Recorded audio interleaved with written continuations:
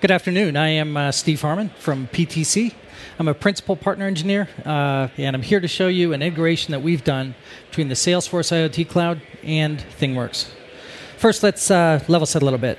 Who is PTC? Our mission at PTC is to bridge the physical and digital worlds. PTC started as a company that had expertise in CAD.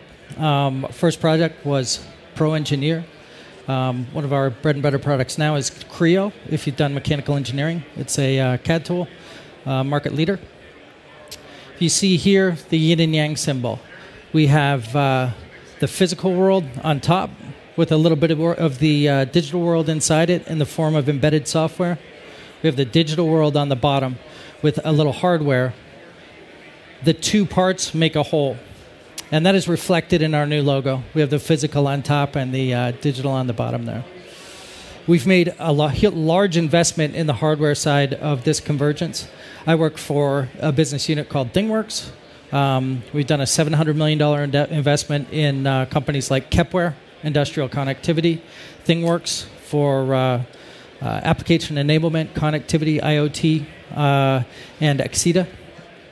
And we have a 30-year heritage in the digital side as far as product lifecycle management, requirements management, CAD, etc. We're out in Needham, Mass., but we have a global presence, and we're the recognized leader in CAD, PLM, service, ALM, etc. ThingWorx is the tool with which we did the integration. So let's just level set about what ThingWorx is. It's a business unit of PTC. There are 800 plus of us dedicated solely to IoT. We have thousands of partners and solutions. And like I said, we've made a huge investment in realizing this vision. Your typical IoT solution has several requirements, and our solution goes across these four. The first thing you have to do with an IoT solution is connect those sensors to something. So we have a suite of connectivity tools. There are an unlimited number of protocols out there. There are programmable logic controllers that can't take an executable. There are computers. There are existing solutions. In a nutshell, if you have a connectivity issue, we probably have a solution for it. We also have an application enablement tool in the creation part of the stack. Our platform allows you, through a drag-and-drop interface, to create HTML5, CSS, JavaScript applications that extract value out of that IoT data. It's very easy to make different views for different constituencies. We made a huge investment in a company called ColdLight. It's now branded as ThingWorx Machine Learning. It provides tools that can point at those huge data sets that you're creating with your sensors. And without hiring a team of data scientists, you can get insights on that data. What machine has a probability of failure? What are your top 3 factors that contribute to a certain failure mode, etc.? And then experience, probably the most exciting part. We have invested in and purchased a company called Vuforia. If you've been over to our booth at the right in front of the IoT cabin, we have tools that allow you to create augmented reality experiences using the engineering models that you create with our tools or anybody else. Imagine a world where a technician can put on HoloLens and walk up to a bulldozer, for example. As the technician looks at the bulldozer, a failing pump starts to pulse orange. The technician touches the pump, and the Salesforce service ticket comes up. The technician touches the pump again, and it plays an animation of how to disassemble, and reassemble that pump. Touches it again, and instrumentation appears above that pump. So you can distribute knowledge into the field, and you're not reliant on 3 or 4 crusty old technicians bringing the rest of your workforce through. And that, too, is a drag-and-drop tool that's built on top of our Thing model. So let me talk a little bit about that. I'm not going to go through every little piece of this slide, but it just shows that we have a number of capabilities, including industrial connectivity with Kepware, device management, so we can send software updates to a device. We can transfer files back and forth. We can give your service personnel the ability to connect to that machine in real time and service it. On the other side, we have our augmented reality capabilities. The thing that's important to developers is at the center of it all is our Thing model, which generates its own API as you model your environment. This is what it would look like in our UI. A thing in our Thing model has properties, services, which are JavaScript snippets that can perform actions, integrate with third-party systems, etc. We can create events like data change events so that whenever, say, temperature changes, we can take a certain action. And we have subscriptions so that you can watch an event and take one or more actions based on that subscription. Once you've created your model once, you can instantiate many instances of that thing, and each thing gets its own copy of the properties, its own copy of the services, etc. What's important about this model is you don't have to design a database schema before you get started. You don't have to have a room full of engineers and business analysts talking past each other. You can talk about your problem domain in words that make sense for that problem domain. The thing that really excites me as a developer is as you work and build your Thing model, the ThingWorx platform generates an API as you work. So everything in ThingWorx is accessible via REST. If you have a third-party application that you want to integrate with ThingWorx, you can authenticate and call these services. You can see that we have several gets, but there's a put there. You can actually change state of a device by just making a RESTful call. And you can use Postman to test this stuff. If you add a new property, it adds a new service for you. So maintaining that API is as easy as creating your Thing model. The thing that really helps you get productive with the tool is our drag-and-drop UI builder we call Composer. We have widgets on one side that you just drag into a work area. You call your data services on the right and just bind those services to the widgets, and you build applications usually an order of magnitude faster than if you have to roll them by hand. If you don't have a deep bench, you can have junior people do this very quickly. If you do have a deep bench of developers, it's straight HTML, CSS, and JavaScript. So you can dig in and customize it to fit your solution. What's exciting about the Thing model being at the center of everything is if you've been over to our booth, we have a demo of the augmented reality capability that we have. The interface to design those augmented reality experiences is a drag-and-drop interface with the Thing model at the center. So what looks incredibly complex is very easy. That's just another advantage of that Thing model. What's the Salesforce IoT Cloud? This is going to be very brief because the experts on that are right over there. But Salesforce has rolled out a new capability, Salesforce IoT Cloud, powered by Thunder, that provides you a data ingestion point so that you can get machine data into your Salesforce instance. It has data transformation tools to meld your customer data with your device data, and then it has a stateful rules engine that with which you can create some very complicated workflows. So basically, we have device data on one side and the customer profile on the other, and we integrate the two with the Salesforce IoT Cloud. How does it work? There's an ingestion point. Our platform's down there dealing with the devices, providing you with the utilities that are specific to devices.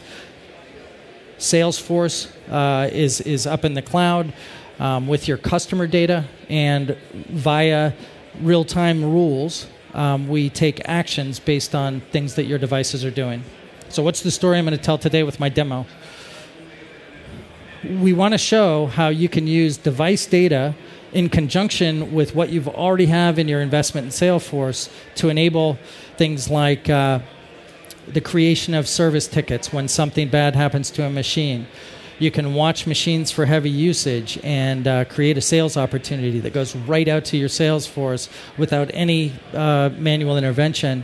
You can start people on a marketing journey based on something that a device does. You can enable automatic reordering of replenishable items with your machines. What we use to tell this story is a fictional company that leases MRI machines to hospitals and MRI providers. On the ThingWorx side, we have the assets. These are a bunch of MRI machines all around the country, and we keep track of them with ThingWorx utilities. In the Salesforce org, we have the demographic information for our clients. This is a view of the ThingWorx Asset Manager. The important thing to notice here is we have a combination of sensor data coming from ThingWorx and demographic data coming from Salesforce. You don't have to repeat yourself. You can use Salesforce as a system of record, keep the customer data over there where the customer tools are. The story is this. I'm not going to go through the whole diagram, but basically we're going to look for problems with the machine and create service tickets. We're going to look for heavy usage and create opportunities if we see heavy usage. And if we see a failure, we're going to get a technician right out on the site. So let's get into the demo. This has been pretty cantankerous with the network, conference networking, so let's hope for the best. This is the view of the ThingWorx Asset Manager. This is where the device data is coming in, and this is where you have the utilities that allow you to send software updates, connect, etc. This is our group of machines. I'm just going to quickly put them in a starting state so that we can induce some chaos and show you things happening over in ThingWorx. This is our Salesforce org. This is where our opportunities are going to end up. This is the IoT Cloud. We have a data ingestion point that's very easy to use. Network's a little slow today. All we have to do is define a data schema more or less, give Salesforce a heads up on what kind of data we're sending, and we can just import some JSON that tells Salesforce what to expect. All we need to do is hit this HTTPS endpoint after authentication with some JSON, and the data is ingested into the IoT Cloud. This is a view of the data flying by from the demo right now. There are several views of this data. This is what's exciting about the Salesforce IoT Cloud. Really, the magic is in this orchestration. We have a collection of states, like the machine is in a normal state, the machine is in a helium low state, the machine is in a helium failure state, and associated with those states are rules. The reason it's important to associate rules with states is if you didn't, you'd have to have conditionals if someone's maintaining the machine and the door's open and this and that, and pretty soon the tree just expands exponentially.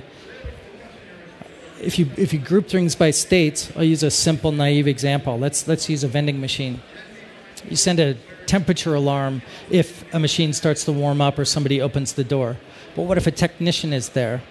The machine's going to warm up and the door will be open as a matter of course. You can use states to group one set of rules, like send an alert if the door gets opened in one state, and in a maintenance state send a different set of rules. So it helps you model complexity without just a bewildering array of conditionals. A really important thing to notice about this orchestration is it's not linear. There are a lot of workflow tools out there. Typically, you start at the beginning of a state, you go through some conditions and pop out the other side. Then somebody has to programmatically or manually put the machine back in the start state. Not here. If you design this well, a machine can bounce back and forth between a problem state to a normal state into created a Salesforce case state without your intervention. So you can extract way more value out of your Salesforce instance and enable some incredibly complex workflows with very little effort once you've designed it. So what's happening now is our machines are slowly counting down with their helium. Everybody's in the helium normal state right now. So I am going to induce some chaos. I'm going to grab this first machine and I'm going to fail the helium on it. I'll go ahead and do that. I will grab this second machine and I'm going to take the helium low, because if the helium goes low on someone who's leasing an MRI machine, we think this person should have the wherewithal to keep that. We're going to go ahead and try and sell them a service contract. And then there's a high temperature on this third machine, so I'm going to take the helium low once, and then take the helium low a second time, and that will meet the conditions that we have arbitrarily chosen for heavy use. So we're going to put that back on auto refresh and look at what's happening in the Sales Cloud. You can see that we've changed states. 25% of our machines are in a helium low state. One of them is in a helium failure. And if we drag this bar, you can see that machines just go back and forth from state to state. So we're collecting our device data using ThingWorx. We have intelligence on the edge so that we don't just inundate Salesforce with messages like I'm okay, I'm okay, I'm okay. And we're using Salesforce to create orchestrations, workflows that extract a lot of value from that data.